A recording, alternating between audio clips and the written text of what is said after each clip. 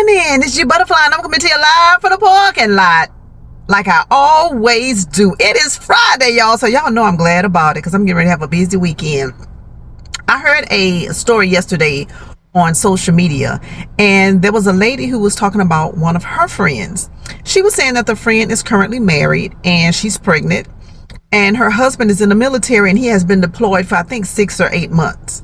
Now he has a child that he had from a relationship or possible marriage prior to her friend marrying this military person.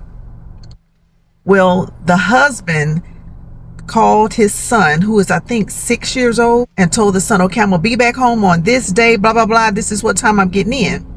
Well, I'm gonna just say his ex-wife called the new wife and say, hey, do you want to meet halfway, and I can give you, I'm just gonna say Jim, I can give you Jim and y'all can meet the dad when he gets off the ship, however they do that.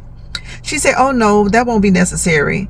So the ex-wife wasn't really understanding, and she was like, well, he called him and told him he was going to be here at this time, whatever, and I know you're going to be there to meet him, and Jim wants to see his dad, so can we meet halfway and you can take him so that he can see his dad when he gets off the ship. He's been gone. He was like, oh no, I want to have a private moment with my husband when he comes in, so no, that won't be necessary to get your son. Well, the ex-wife felt some way about that, and she called her ex-in-laws, who I'm assuming she still has a cordial, friendly relationship with, and told them what happened, because she was a little upset that she would not be open to getting the son so that the son could see the dad.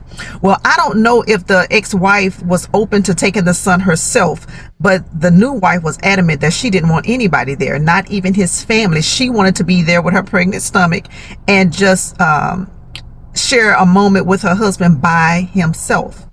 So the friend who was telling the story said she told a friend, you know, you're dead ass wrong. Evidently, he wanted his son to know so that his son could be there. He knew his son would be excited about seeing him, and you're wrong for not including the son in his homecoming. The friend couldn't understand it. She was like, no, we're having our own baby, and I want to have a moment with my husband by myself.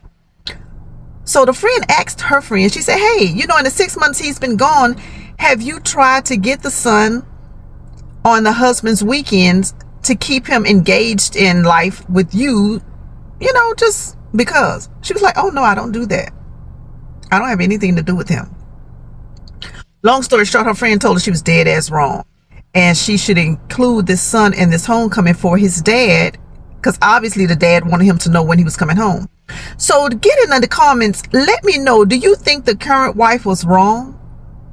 Now, mind you, the friend, the current wife told her friend that her in-laws called her and read her the riot act and asked what the hell was going on, why you don't want anybody else to be there when he comes in, especially his son. And so she said she didn't like the fact that the in-laws gave her the riot act. So let me know, do you think she was wrong?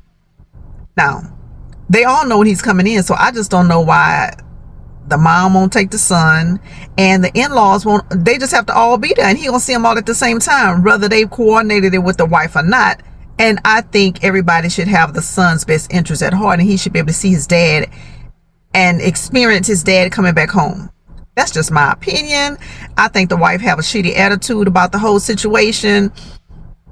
So y'all let me know. Get in the comments, do you think the current wife was wrong? And if you were in the ex-wife's position and the family's position, what would you do? Well, y'all know what I gotta do. I gotta get in the building and go make the donuts. And I'll talk to y'all later. Bye.